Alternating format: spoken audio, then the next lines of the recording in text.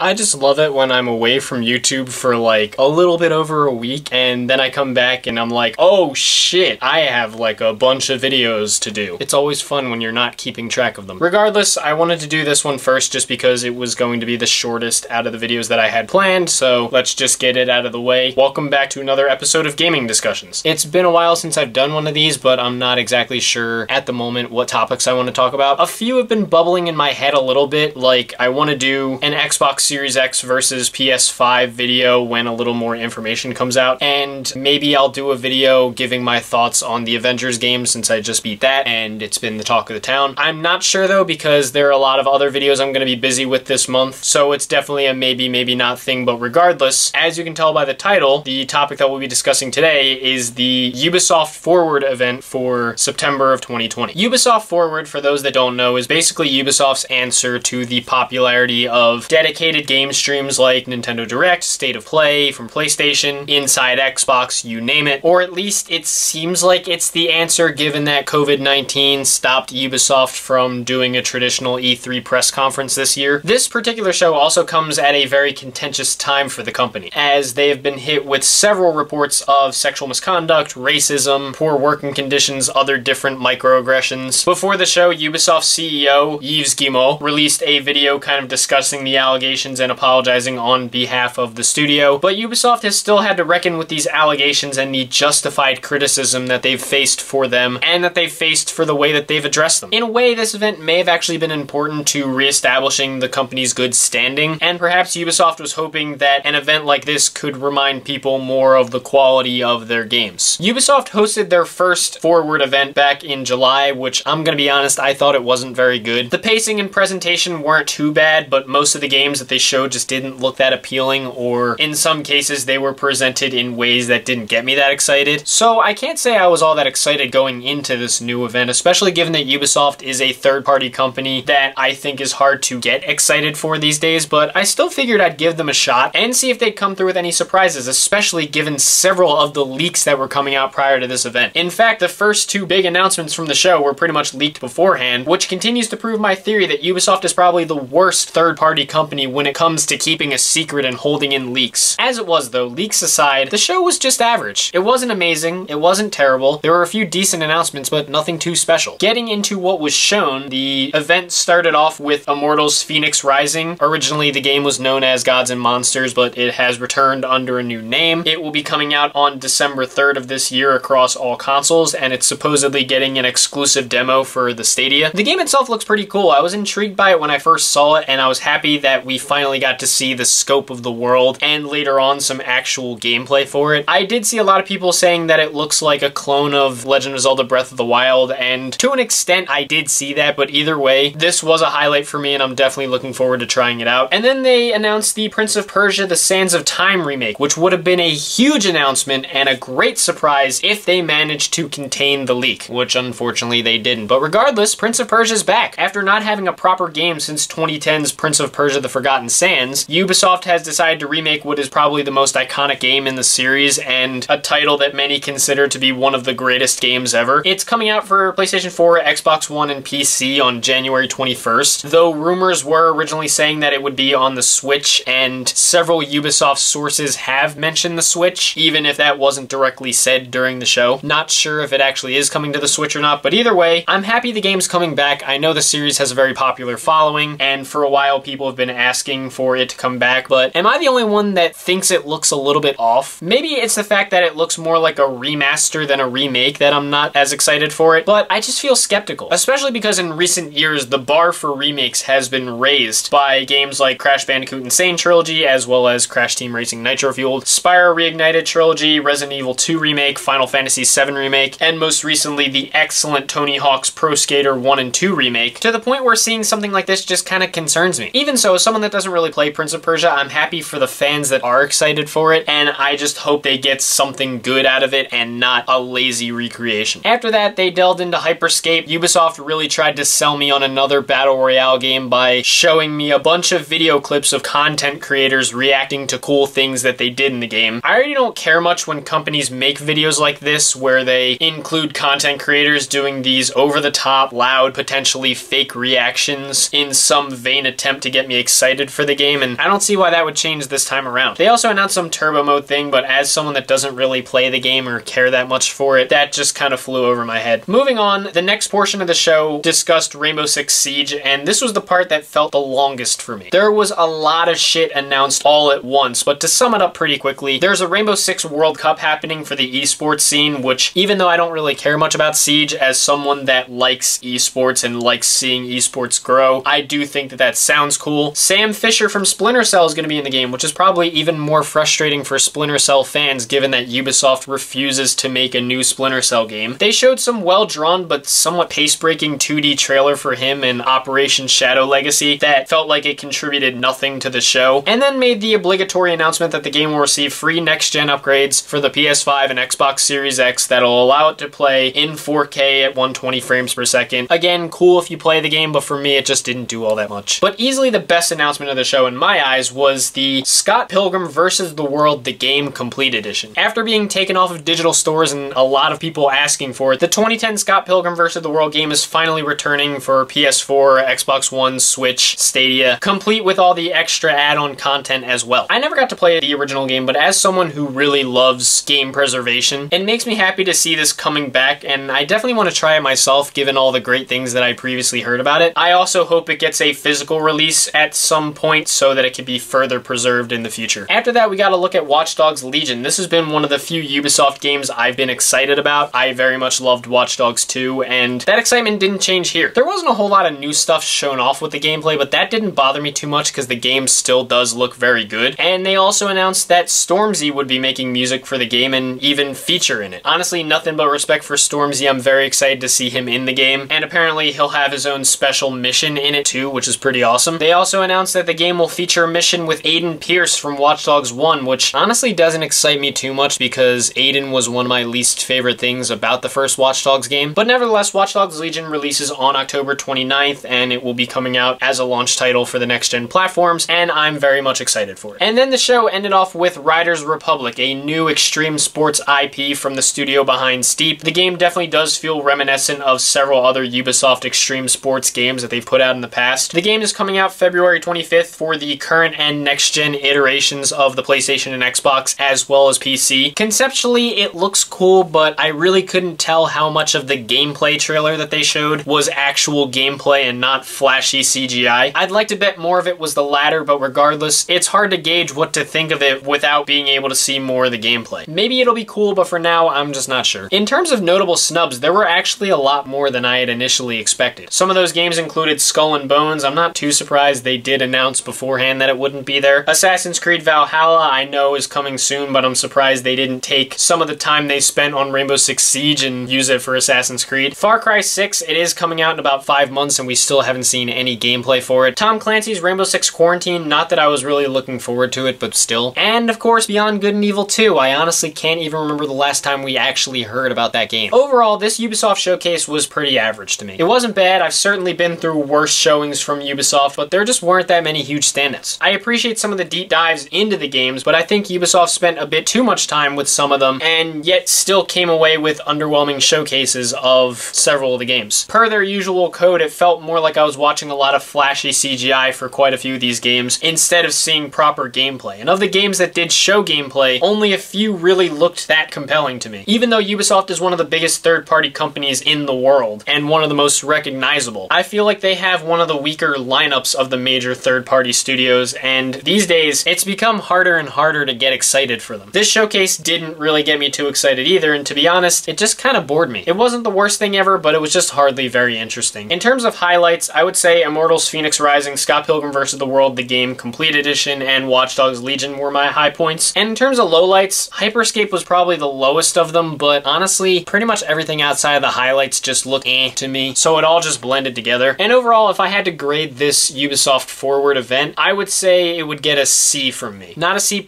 not a C-, just right in the middle. Pretty average, pretty forgettable. Nothing that really got me any more excited about Ubisoft than I was. And I wasn't very, so this didn't really change my mind. But that's just my opinion on this Ubisoft Forward. What did you guys think about it? Maybe you enjoyed it more than I did. Maybe you hated it more than I did. Maybe you were just as indifferent. Whatever your thoughts were, leave them down in the comments. Let's keep this civil and have some fun as we like to do. If you guys want to hit like and subscribe, thank you. If not, it's no no big deal, I totally understand. And as I like to do with this gaming discussion series, often I want to open it up to fan requests for topics to talk about. Like I said, I was considering talking about Xbox Series X versus PS5 and potentially giving my thoughts on the new Avengers game if time allows for it this month. But beyond your thoughts on the Ubisoft Forward, leave in the comment section some topics in the gaming world that you would like me to discuss in a video. I can't guarantee I'll be able to get to all of them, but I will certainly consider them. So stay tuned for new videos, but until next time, thank you guys for watching. I hope you enjoyed, and I will see you in the next video.